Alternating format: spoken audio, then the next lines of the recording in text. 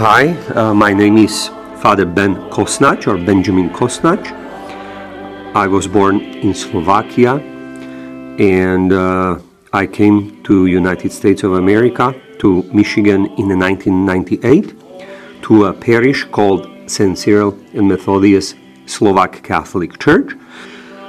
My priesthood began in Slovakia, where I was growing up, and I attribute a big portion of my calling to being an altar boy in our parish church. We had a very kind pastor who allowed me to serve at the age of 5. With the high school, we had a prayer group.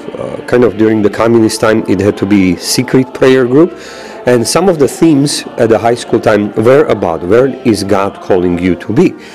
And we were prompted and encouraged to pray.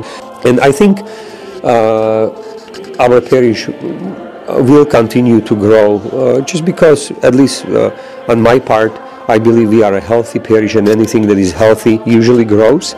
But the part that I stress for myself as well for my parishioners is that we will not keep our faith only to ourselves, be happy how, I don't know, reverent, how knowledgeable, how charitable we may be, but to be missionary. Bless you all, whoever will be listening to this and looking at the videos, and come, we are very happy to welcome you. We have also wonderful food on various occasions.